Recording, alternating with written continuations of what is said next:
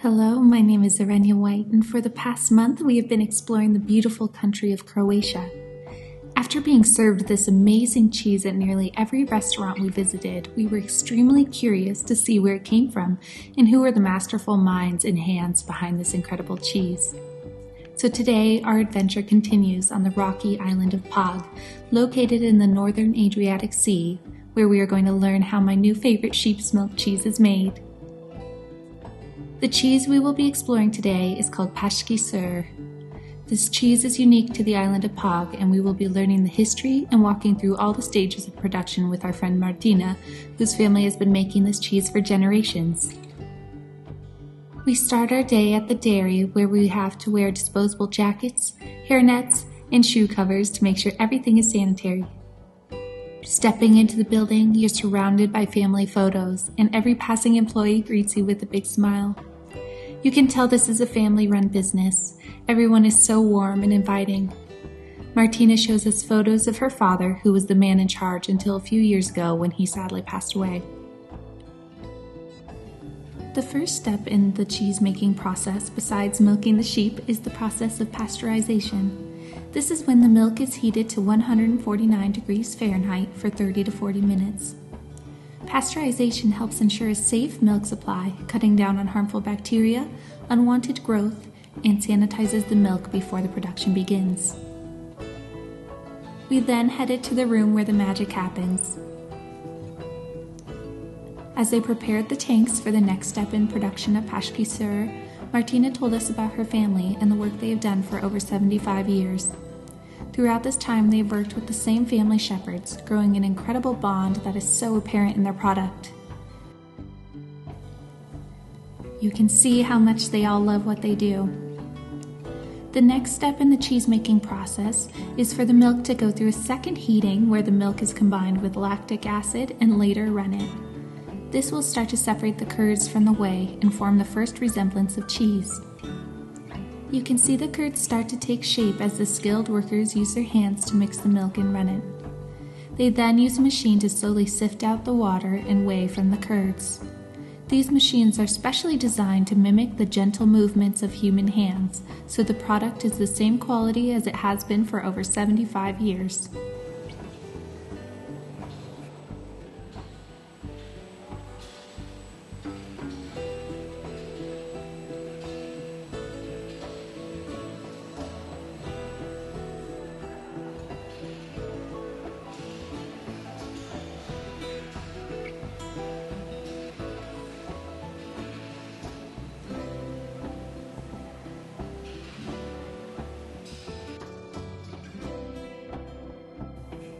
Now that the curds have formed, they cover the tanks with beams and use a mechanical press to squeeze out as much of the moisture as possible.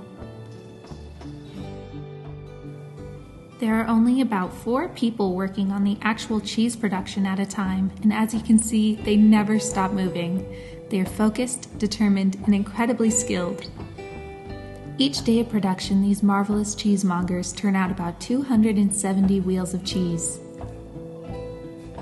Now they will prepare the molds to make the beautifully round Paški Sir. Large squares are cut out of the curd, and this is loosely pressed into the molds by hand before being stacked and hard pressed by machine.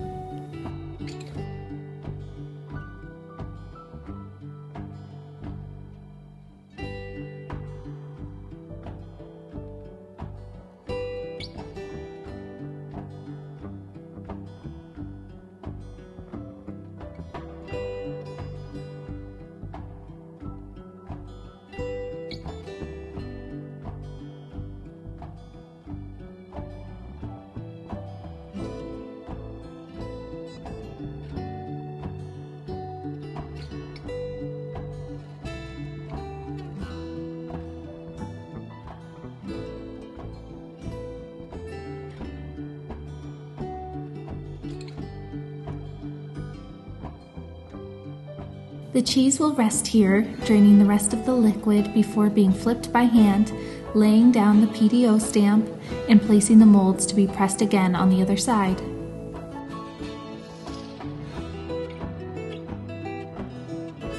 The PDO stamp is an awarded honor and means the cheese and milk are coming from a designated location of top quality. The wheels will rest here for about 1 to 1.5 hours. After the cheese has rested, the stamp is removed and the edges are trimmed to make a perfectly round wheel. But don't worry, these tasty little scraps are saved and distributed like string cheese. This is one of my favorite things about Martina's operation. Hardly anything is wasted. The whey that was filtered from the curds earlier, that makes a whole other cheese called skuta that is similar to ricotta and is delicious in desserts and savory pastries as well. After being removed from their molds, the cheeses are loaded onto a large crate and taken to a saltwater bath where they develop a slight rind. Martina referred to this as the cheeses taking a swim in the sea. After 2 days in the water bath, the cheeses will be moved to the cheese aging room. Unfortunately, we were not able to see the cheese aging room due to COVID, but I will insert some photos from Martina. The wheels are kept in the cheese aging room where they are rotated daily for an even rind until they are perfectly mature. If you're ever in Pag, you have to stop by the little cheese market right outside of the production facility. Here you can buy small gifts or whole wheels of their beautiful cheeses. Now our day is not over. It's time to meet the most important part of the production, the sheep.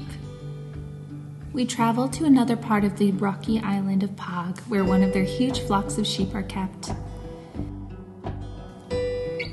These sheep are the only livestock that can survive in Pag. This island has hardly any trees or grass, only small shrubs and herbs grow on its rocky surface, but lucky for us, this adds to the flavor of the cheese. The sheep mostly graze on wild sage, and the salt that is blown from the salt flats on the sea covers the rocks, adding a beautiful brininess and herbed flavor to their milk, and therefore adds these beautiful flavors to the Paški Sir. As you can tell, they were a little intimidated by strangers watching them. These sheep are very well taken care of, and as someone who is an animal activist, I was relieved and delighted to learn that these sheep are never handled by machines in any part of the process. They are sheared and milked by hand and have offspring in a natural way, while also having a good amount of time to feed their babies before the milk is used for cheese production. There's vast amounts of land that they get to graze and run, and you can tell how much they are cared for by their shepherds.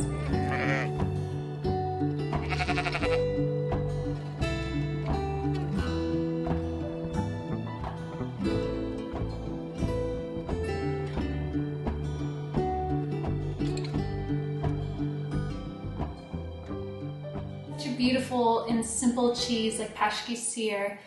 When I'm making a board, I like to let it just be the hero of the plate, stand out on its own. I don't really like to pair it with other cheeses just so it's not overpowered and you can taste those really simplistic and wonderful notes that come through as you're eating it, because it is really all about the levels in this cheese that make it so special. So I've simply paired it with a fig and orange spread from Dalmatia in Croatia as well, so same origin, which is great. And that citrus is really gonna uplift the nutty flavor of the cheese. I also have a little bit more citrus. I have some apricots, which will play really nicely with that as well. And then just some simple sopressata salami. You can do whatever salami you like the best. I wouldn't do one that's herbed or has fennel or those kinds of flavors. Something a little bit more mild will really play up this cheese. And I also paired it with a simple glass of rosé. Can't go wrong with rosé, especially with a sheep's milk cheese. I think that's the perfect pairing. So yeah, that's my simple Paški Sir cheese board. It's the perfect way to enjoy it in the United States. If you can get your hands on this cheese, I highly recommend it. I hope you enjoyed this video, learning all about how this beautiful cheese is made and meeting the family behind this beautiful product. So if you enjoyed it, make sure to like and comment on this video, and please subscribe. I post new videos every week. We have a lot of travel vlogs coming from all over Europe. I have some more cooking episodes coming for the summer and just a lot of really fun things planned for this year overall. So make sure to subscribe, join my big family, and I'm just so happy to be watching it grow and share with you guys. It has been just the highlight of my year. So I'm so glad you're here. I hope you enjoyed it. I will also have more summer recipes linked below. They'll be on my blog Feasting Season. And I also have some travel guides on there for the individual cities that I visited on this long trip. So definitely check that out. I'll have a link to my Instagram for more daily inspiration and a link to my Patreon account. If you wouldn't mind supporting me on there, if you have anything to give, it all helps. You're helping me achieve my dream, and I just appreciate you all so much. To my current patrons, you're angels. I love you. You've just made a world of a difference in my life, and I couldn't be more thankful. I'm excited to see how everything grows and changes this year and just keep on sharing with you. So thanks for joining me in Croatia. I'll see you next week. Thanks so much for watching. I hope you enjoyed this video and you get the chance to try Paški Sir in the near future. I know you'll love it just as much as I do. An extra special thanks to Martina and her whole team for opening up their production and sharing a little bit of your life with us. We can't wait to visit the beautiful island of Pag again soon.